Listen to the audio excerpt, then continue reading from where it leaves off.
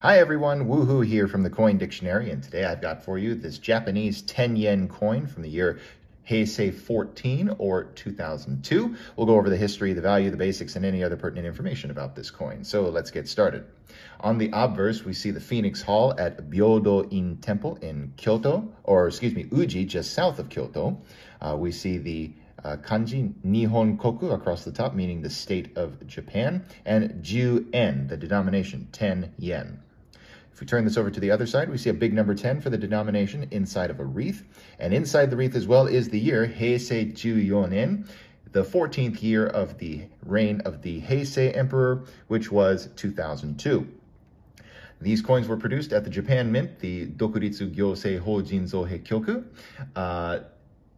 They have been produced since 1951 in one form or another. They are bronze in composition, 95% copper, 3 to 4% zinc, 1 to 2% tin, 4.5 grams in weight, 23.5 millimeters in diameter, 1.5 millimeters thick with a smooth edge. It was not always the case. They had a reeded edge from 1951 to 58, but then reverted the following year to a smooth edge, where it has been ever since. It has a face value of about 7 US cents as of time of recording. That, of course, will fluctuate with the exchange rate on any given day.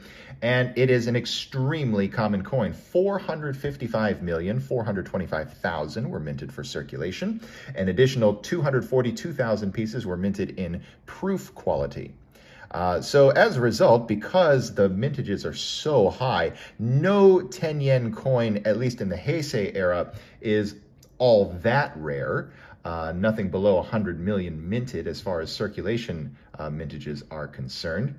What we do know, however, is that this coin really, you could probably get this at your local coin shop's foreign coin bin for about $0.25 a pop, but, it's probably not going to be worth much more than that. Anyway, I hope that cleared up some information about this coin, and I'll see you next time when I've got another coin to talk about.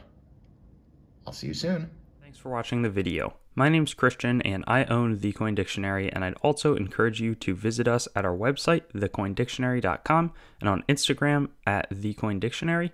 And I'd also like to draw your attention to some other helpful coin resources, such as my other YouTube channel, Treasure Town, which does more in-depth videos about coins and collectibles, as well as some resources like coinmeltprice.com, which shows up-to-date precious metals pricing, as well as the melt values of the coins that you own, coinsmetalscards.com, which will both be a marketplace and a news source for coins, metals, and cards, as the name suggests, as well as whatsthegrade.com, which will develop into a stickering service for already graded collectibles. Have a great day, and I hope to see you on some of our other videos.